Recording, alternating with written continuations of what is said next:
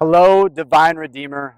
Pastor Seth here. I just wanted to drop you a quick note to say hello, but also to be excited about our sermon series and what's happening in our community.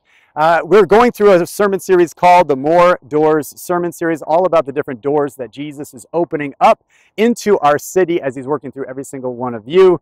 A lot of different stories are being told now about the way that Jesus is opening up doors because of what you are doing in response to his call.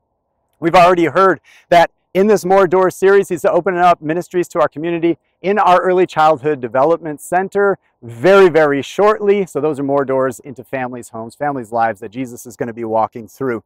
You got a chance to be invited to walk through the more doors of Bible study with men's and women's Bible studies and so many other studies that you can involve yourself in, like high school Bible studies, adult Bible studies, so many different ways that the Spirit's working to get you with Jesus. You also have heard that, hey, when it comes to walking through more doors, the Holy Spirit uses outstanding worship.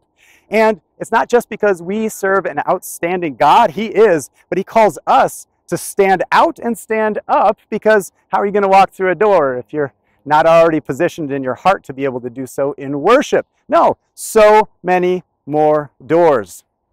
Maybe it's a more door like you're hearing about with Pastor Chris being called as a missionary for a 2-week period of time to go to Madagascar, the other side of the earth. This is like Acts 1:8 kind of things, where Jesus is opening up another door, more doors for Pastor Chris to be spreading the gospel across the other side of the world. Now, the cool thing is, this more door kind of experience is not just for called pastors or anything like that. More doors is all about you and I all being called to see more doors open up in our community. So I just pray for you continuously that these doors are continuously open and that you have the courage of faith to step through them and respond to the call of Jesus. So may you have a more door-oriented kind of future in the next few weeks. God bless you. You are prayed for and you are loved by Christ as you know, as you grow, and as you go with Jesus.